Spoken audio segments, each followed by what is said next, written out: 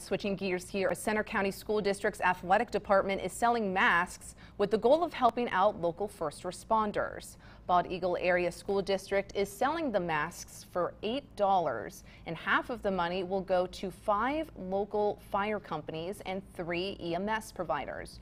So far, they've sold about 2,400 masks. The current payout to each fire and EMS crew will total about $750.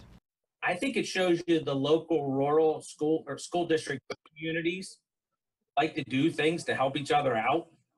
I mean, it's really taken off. And like I've told others, there's been people that have, they'll buy 5 face masks, which is what, $40, and hand you 100 and say, keep it. The athletic director says as long as there's a demand, they will continue to order masks and give money to local first responders.